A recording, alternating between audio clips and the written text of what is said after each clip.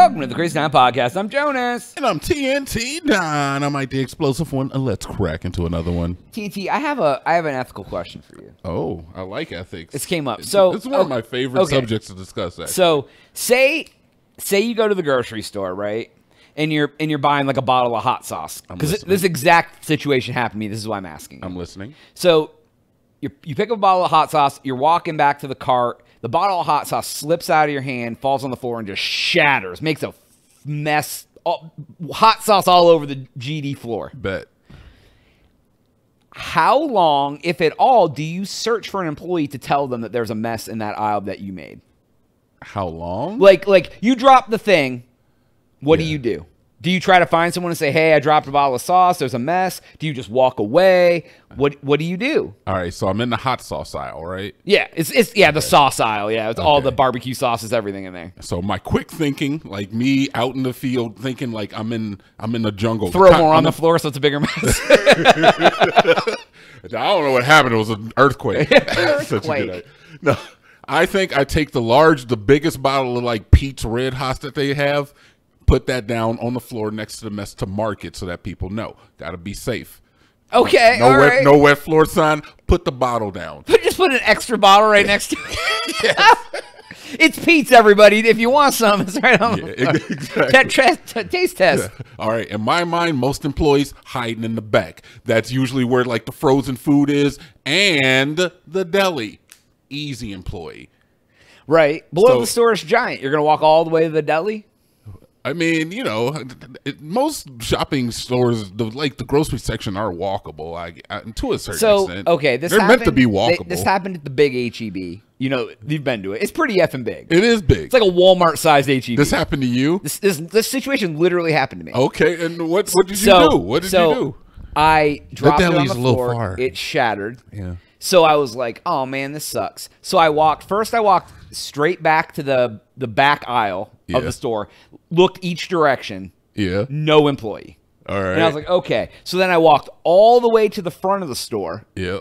There was like 2 sections of aisles, got to the front of the store, looked both ways, no employee.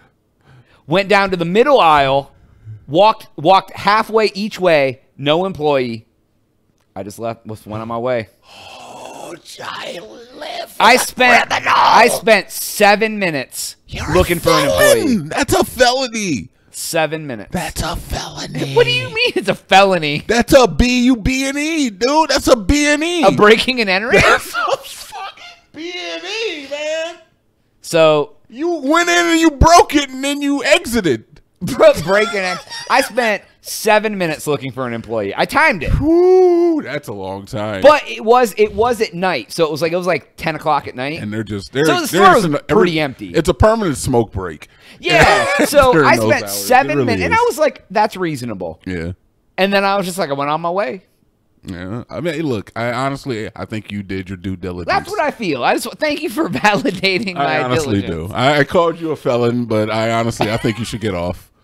For good behavior. All right. That's very funny. And honestly, that's a good ethical thing. The reason I dropped is I had 2 in my hands and one slipped out. I had 2 in one hand, 2 glass bottles in one hand, and it just like I lost my grip on one, and one popped up and fucking hit the floor and broke. And I was like, I tried to catch it, and it hit my foot, and it hit the ground, rolled, and then hit the shelf and went and shattered. And I was like, how big was the bottle? Was it? It was like a 16-ounce bottle of hot sauce, dude. It was big. It was the big boy. It was a lot of sauce. It wasn't across the whole floor though. It was kind of isolated against the shelf a little bit. Yeah. Okay. So it wasn't like just all over the place. Did you tell the cashier? No. I forgot by the time I got there. Forgot? It happened in the first 10 minutes, and then I forgot all about it. Forgot. I got busy, yo. Wow. Now, I don't necessarily, I'm not on your side anymore. Uh-oh. Okay, you know what? Because A, yes, you did go 7 minutes. B, maybe that was because you took a bad route. I was in the middle of the store. Then you go to the deli or you go to the cashier. if you can't find an employee. You know there's always somebody at the front, especially at the self-checkout, because, like, legally, they don't want you stealing the cashiers had, like, they had lines. It was, like, 3 deep in every line. The self-checkout, though.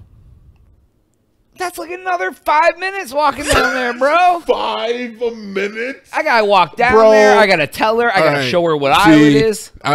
Now I think that you put a little sauce on your story. Why is there sauce on my story? There's a little sauce on your story because you could walk that entire HEB in 5 minutes. You could walk from one end to the other in 5 minutes. So if you were in a sauce aisle, which is most likely towards the center, it would have been a 2.5 minute walk. And that's being generous in either direction for you to find. I was scouring for employees. Scouring? I was scouring. You were scouring. Your Honor, I say is that it is not a crime to have bad planning. If he had gone to the aisle, he would have. If he had gone to the... You know what else isn't bad? Having employees walking around a GD store. It's smoke break. It's all... I work night shift because it is a permanent smoke break. It really is. You kidding me? Yeah, it is. I've worked night shift for a long time. I'm going to tell you right now, it's a permanent smoke break. Let me ask you this. What's that?